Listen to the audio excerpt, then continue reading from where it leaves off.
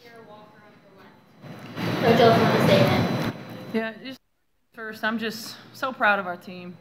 To be able to go through the things and the adversity that we've been through this year, to continue to be resilient, to continue to fight, to continue to put ourselves in position to get better day after day, and still be in it for one another is a huge credit to them, and a huge credit to their belief in one another and their attitude and using it as a challenge every day. You know, we've continued to get better, and for us to be able to come in here and to steal a win like this is huge for our program. It's huge for our players' confidence, and I'm just incredibly grateful to be able to coach these guys every day and watch them continue to grow.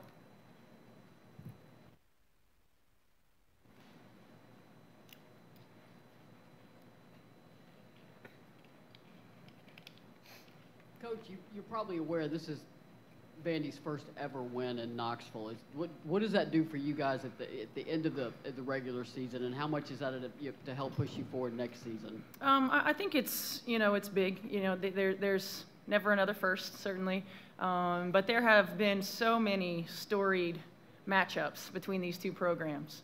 You know, I think back to some of the ones I watched on TV back in the day, and so you know, for us, I think to be able to come into a tough environment. To come into a place that has so much tradition and to continue to put ourselves in position to win is huge. And today we were able to finish it. And that shows the growth process of our team is we've been in certain positions, but today we were able to finish it. We were able to make the plays that we needed to make to finish ball games, and I'm just super proud of our players.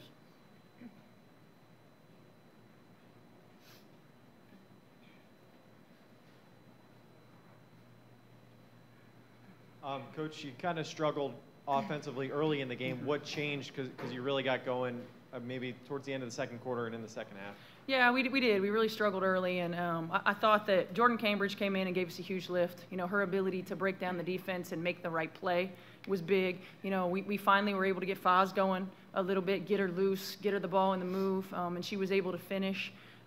We started pushing the ball a little bit more in transition and getting some easier buckets while they were in rotation.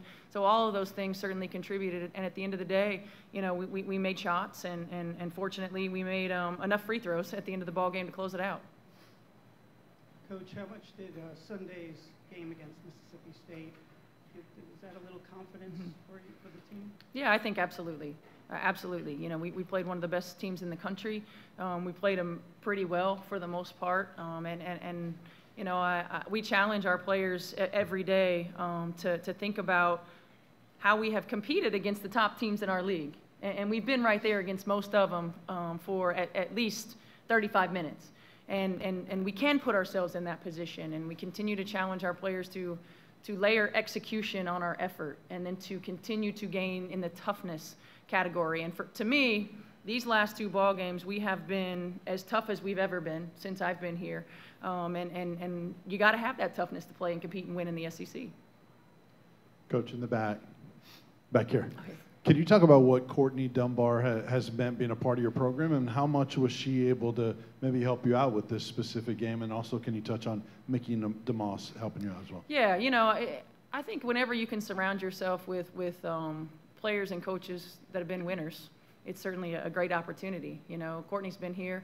You know, we don't ask her to help us out with you know, things like that, just in the nature of, I don't think that's right. I don't want to put her in an awkward position. But at the same time, you know, having her energy is huge. She's a hype man. I mean, y'all saw her. You saw her when she played here. She's a hype man. And for our players to learn how to be that hype man in spite of struggles, in spite of bad days, bad games, whatever, is huge for us. And you know, I just can't say enough about Mickey. I mean, I've been trying to get Mickey to work with me for a long time. And Mickey is one of my mentors. She has grown to be a great friend to me, and for me to have somebody like Mickey with her experience as a resource to lean on, to challenge me, to help me think outside the box, to help me get better every single day, to help our staff get better every single day is huge. I'm just incredibly grateful that she's along this year for this ride.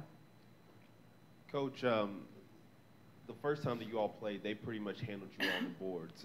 You know, tonight they only had 6 offensive rebounds. I think that's a big part of their offense. Yep. You out-rebounded them by 12. Just what led to that change? Is how important was it to keep them off the glass on the offensive off the offensive glass? It was huge. You know, what led to that? I mean, the last time we played them, we really focused since then on transition defense and rebounding. We don't have the biggest team. We don't have the highest jumping team, but we've been focusing on our position, really focusing on being able to push back and go get the ball.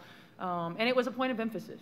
It was a point of emphasis. So for us to be able to handle them the way that we did on the boards was huge. And I just give a ton of credit to our team for buying into that. You know, we challenged our guards because our posts have their hands full. I mean, they've got great, strong, physical post players, and our posts have their hands full, and our guards got in there. I mean, we challenged them to get 5. Cierra got 5. That was good. Get in there. Get those things. For both players, when did you get a sense that you had the game in the fourth quarter? I mean, at some point it looked like the air was going out of Tennessee. Just at what point were you confident in the fourth quarter that you could get out of here and, quite frankly, make history in Knoxville? For me, it was really and truly at the beginning of the fourth quarter. I felt like our team came into the second half, especially with tons of energy and tons of competitiveness, and didn't take any plays off. And I just felt like at the beginning of the fourth quarter, like we could come out with this win if we just kept doing what we were doing and taking care of the ball, rebounding, getting stops on defense, just doing the little things. And I just felt like we had a lot of energy to be able to do that. You know, she mentioned everything, but I think what really helped us was the energy that was brought out from every single player, because every single player was like mattered to this win. They did something that made this win possible, from bench to starter to, you know, everyone. So I think coming into the second half with that type of energy, it was like, you know, you get hype, you get in the game, you're like, we're gonna win this. Like, you know, you come here and quite frankly, you know, you're like, we can make history, so what's there to lose? So like we were with that mentality and just got it. Coach, one more game for every SEC team, and then everybody heads to Greenville. This league is insane this year. Literally anyone can beat anyone. Are we maybe in store for a pretty entertaining SEC tournament next week? I hope so. I hope so. And you know, and I tell our players, you know, we go into these environments, these tough environments, and like, this is fun. You go to Starkville and it's packed, and you go to South Carolina and it's packed, and you come here and it's packed. Like, this is what SEC basketball is all about. And for the first time in a long time, you're right, anybody can win on any given night. And so, you know, I think to every team wants to finish their regular season with a win and consistency and momentum going into the SEC tournament. But I think it's going to be a fun one. So if you don't have your tickets, get out there, get them.